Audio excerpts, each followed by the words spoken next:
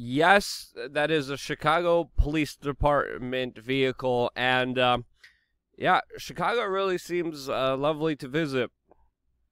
Welcome back, beautiful and amazing human beings. This is Luke Rudowski of WeAreChange.org. The globalists are up to their old tricks as they are launching now a massive cyber warfare game, which in the context of previous war games definitely deserves to be talked about, which we will be doing extensively in this video, plus all the latest news. But before we do that, today I had a very hard time picking the intro video for today's broadcast. The one I picked, the Chicago police are actually investigating right now. The one that I was thinking about also picking is this absolutely disgusting, nasty display of brown-nosing and butt-kissing that CNN did to the White House press secretary as CNN boldly asked, what does the media do wrong when it comes to covering Biden's agenda? Literally, this is the complete and utter opposite of journalism, and perfectly represented by this GIF playing in front of your screens right now. If you want to watch the full video, it's on my Twitter, but I decided not to start off with it because of the sure likelihood of people gagging and puking in disgust from the vile, dirty behavior exemplified by this man that some have characterized as a eunuch. I didn't say it. Other people are saying it. As a friendly reminder, the mainstream media is not your friend. This is perfectly represented by their coverage of Dr. Fauci, which we're finding out lied to us to an even more extent, as we're finding out that more U.S. tax dollars were used to do very dangerous gain-of-function research, specifically surrounding the horseshoe bat in the Level 3 Wuhan laboratory than previously believed before. This, as of course Dr. Fauci's emails were released and highlighted a picture of the government constantly lying to its citizenry, while many times obscuring the true reality of what was happening. In the Fauci emails, we also see a large amount of conversations between him and Bill Gates, a man who is financially invested in the outcome of this sickness, a man who has lied to us on numerous instances, and was even bigger friends with Jeffrey Epstein, buddy-buddy with him to an extent that we still don't even know the full ramifications of. In related news surrounding this case, Ghislaine Maxwell also just lost her bid to obtain a diary from one of their victims in a legal decision before the Ghislaine Maxwell trial begins. As of course, it's coming out that thousands and thousands of children were hurt. Bill Gates knew about that, and as a man, according to some accounts, was having trouble finding ladies, very suspiciously, routinely hung out with the man that was providing children to elites. And now Bill Gates, after all of those scandals, after all of the corruption, after all of the major allegations against him, looks like he's being rewarded, as the European Union just announced a partnership officially with Bill Gates to the tune of $1 billion for a project that's being described in very vague, generalized language about, quote, building sustainable global industries and, quote, expanding opportunities for billions. Again, very vague, generic, empty language. And with the involvement of the EU president, who's a former Bilderberg member, the European Investment Bank, and Bill Gates, this push for, quote, green tech should definitely be met with a lot of skepticism, since all of the people involved here have an absolutely horrible track record. In related globalists trying to help and save you news, we of course have the latest announcement from the G7 that they have agreed to a historic deal that would establish a, quote, global minimum corporate tax rate, backing, of course, 15% to be siphoned off from businesses globally to, of course, fill the coffers of government officials, to create their war chest, and to make sure that, quote, corporations aren't tax dodging their, quote, obligations to the larger mafia that is government. Literally, everything that's happening with government is essentially what happens with mafias. There's really not much difference between the two. And even though we hear talking points about going after the corporations, we have to understand corporations are just a form of doing business. I have a corporation, and essentially the tax, like most taxes, will essentially be heavily levied against the poor and middle class, which are the ones most affected by it in a negative way. As even the Wall Street Journal writes in their opinion piece today, quote,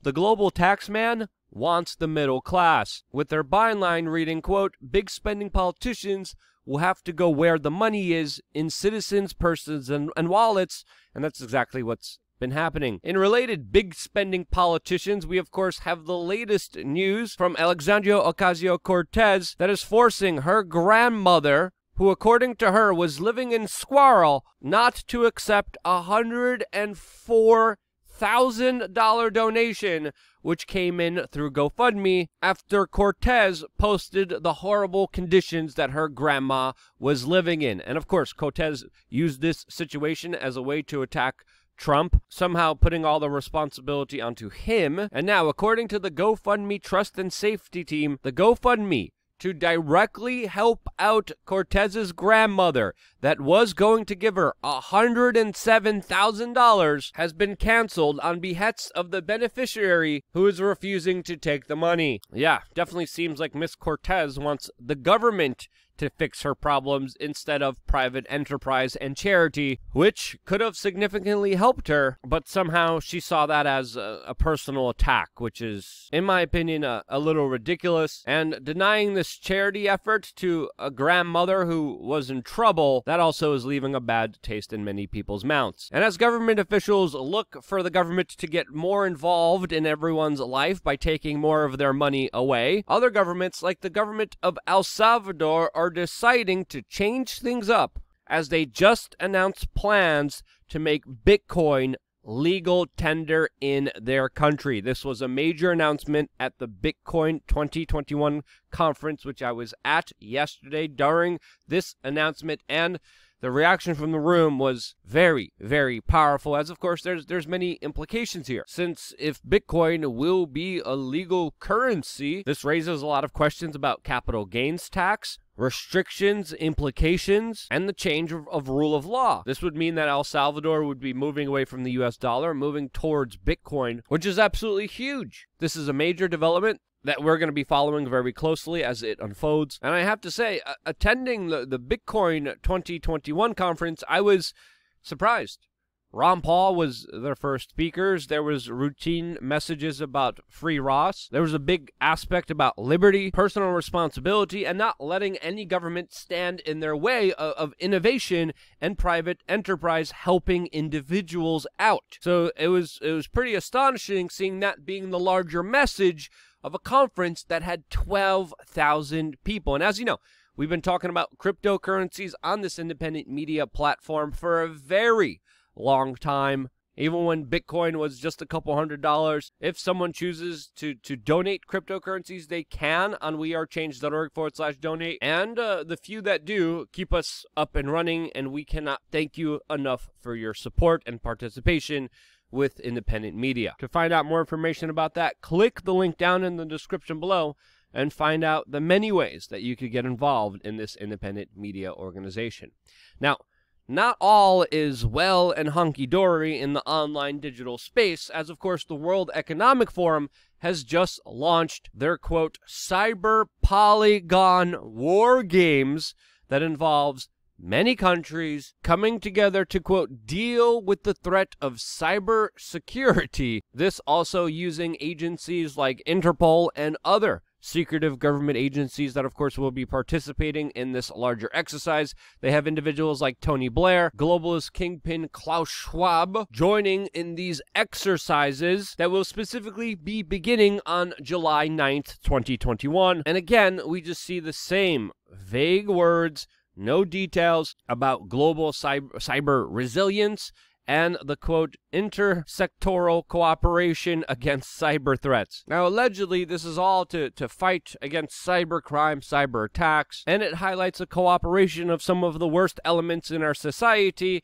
who also have a very horrible track record, like IBM, mainstream media publications, big banks, hedge funds, organizations like Deutsche Bank, who are going to be cooperating during these large exercises, which we should be keeping a close eye on and watching as they develop, as many times these exercises and war games tend to mimic real-life situations that unfold after them. Sometimes even mock disaster exercises and real-life events happen at the same time. And more importantly, this is also happening at a time when there's larger extortion rackets unfolding right now with cyber hacks that are using NSA spying tools that were somehow, quote, released to the general public, that's the story, that are wreaking havoc on American infrastructure. Whether it's transportation hubs, meat factories, large corporations, oil pipelines, they have all been affected in many ways by these NSA spying tools that allegedly the Russians are using. Are they Russians? Well, in the online digital space, we don't know, because the tools that the NSA developed with your tax dollars are so good that they could hack anything and everything, and in the online space it's virtually impossible to sometimes track down who did what and from what internet connection. And with the increasing amounts of these NSA-tooled ransom cyber attacks, we also have to acknowledge that major government institutions, major corporations have decided to pay the ransom rather than deal with the consequences of these cyber attacks, which, in my opinion, and from all the analysis that I'm seeing, are far more frequent than we even know about. And with these attacks becoming more and more known to the general public, affecting more and more of American infrastructure, you have to start to ask yourself what's going on here, since, of course, the World Economic Forum was talking about this, warning about this, and having Cyber Polygon even officially start last year. This is the second year that it's going to be continuing, since these ransom cyber attacks are becoming more of a reality that every day more and more people are affected by. Now, of course, correlation does not prove causation, but it definitely makes you wonder what's going on here when the World Economic Forum says that they want to stop cyber attacks, and then we have a whole bunch of crazy crap ton, numerous cyber attacks happen all throughout the world. Again, not jumping to conclusions here, just an interesting correlation. What do you think is happening here? Let me know down in the comment section below. I am not doing a Luke Uncensored video today. I will be doing another one tomorrow. I need to rest. There was an extremely busy Bitcoin weekend. I met so many people. I made a lot of good connections, but I'm just utterly exhausted from it all. But I'm still here for you, because without you, I wouldn't be here. This is why. I love you guys. Stay tuned for more here on WeAreChange.org. Share this video. Friends, family members, strangers. It means more than ever that you do that. Love you. Stay tuned for more.